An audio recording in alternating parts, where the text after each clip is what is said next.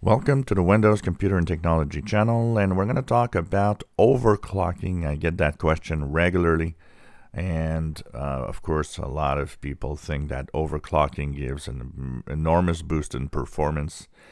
Here's the straight dope about overclocking: you're doing it for nothing most of the time. And the reason is simple, is that the small difference in speed that you get gives barely noticeable results most of the time. The real overclocking goes on at a different level. So let's talk about overclocking. What is it? When we look at, and we're going to go here into the task manager, I'm going to look at my CPU. And my CPU has a certain speed, has a certain way of running, it has multiple cores.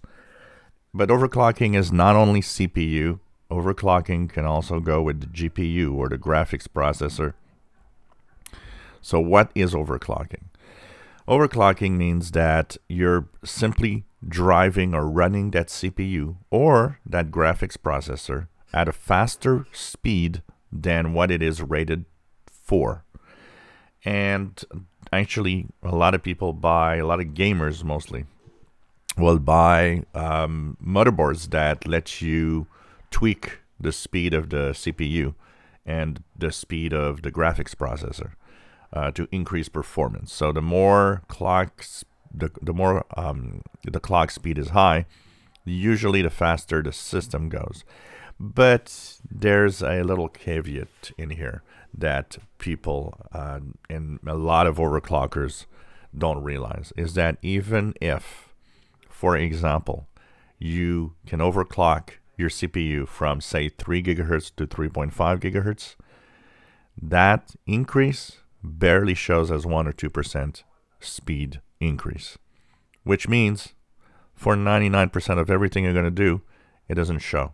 And not only does it not show, it runs your CPUs and your GPUs hotter, increasing the risk of failure. Now, where does overclocking really have an impact is for those very fancy systems that have really amazing cooling systems. So some CPUs, for example, at 3 gigahertz can sometimes be overclocked at 4 or 5 gigahertz by cooling them really, really well, because the faster you run that CPU, the hotter it gets. Same for the graphics processor. And so that is not for a standard system. If you have a regular desktop, for example, and want to overclock it with the standard hardware, so you have the same fans that were already installed and all of that, you're pretty much wasting your time, as you're not going to get enough clock speed to make a difference in performance. Where that difference is, like I said, is on those extreme guys that really will change the way that the PC is cooled and the way that, you know, all of it is run, so that you maintain the lowest temperature possible, and then you can really overclock the CPU and the graphics processor to amazing levels. But it does stress out these components more, and so it might actually, they might have a shorter lifespan by doing this. And you should not overclock a standard computer that doesn't have any special hardware for that. So that's the straight up about overclocking, or making your computer run faster than its intended speed.